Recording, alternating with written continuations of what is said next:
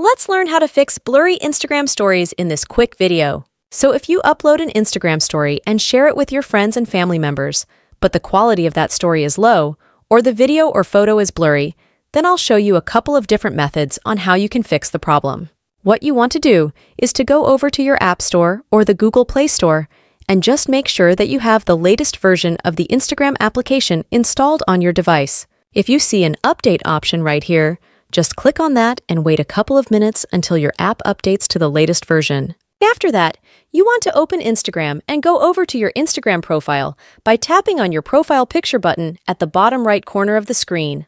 One of the reasons why your Instagram stories are blurry and have bad quality is the internet connection. So if you are using your mobile or cellular data, then you want to switch to a fast and stable Wi-Fi connection. So just check if you have a fast and stable internet connection.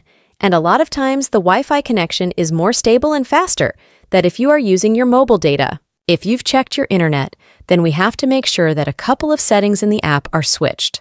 We will tap on the three lines at the top right corner of your screen, and we'll get to the settings page. We then want to scroll a little bit down until you can see this media quality option. Click on this button, and we will be presented with three different options in here. If you don't have the media quality option, then you want to find the data saver section in the settings and open that. Make sure that this use less cellular data is turned off or disabled. If you had this option enabled and you were using your mobile data, then this option automatically limits the amount of data that it's used when you use the app, as well as when you upload content to Instagram. It will compress the photos and videos which you post to your stories, reels, and other stuff, so you have to make sure to turn this off if you want high-quality uploads. After you do this, the next option is this Upload at Highest Quality, and you want to enable this or turn this on. This feature is going to allow us to upload media at the highest possible quality, so it will use more of your mobile data or Wi-Fi connection.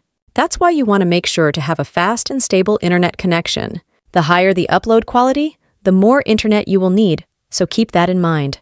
So disable the first option, which is the data saver option, and enable the second one, which is this Upload at Highest Quality. And one of the last steps that you have to do is to make sure that the bitrate of your video is high. When you're editing your video and you're exporting it, make sure that you export your video to the highest possible quality. So for that, set the resolution to be at least 1080p or 4K and select the highest possible bitrate that your video editing program offers. The higher the bitrate, the more data and information your video will have, resulting in a higher quality video that will look great when you upload it to Instagram. So those are the three solutions which I have for you. Make sure that you have a good internet connection, enable the highest quality upload in the settings, and disable the data saver option, and export your photos and videos in the highest possible bitrate for the maximum quality and resolution.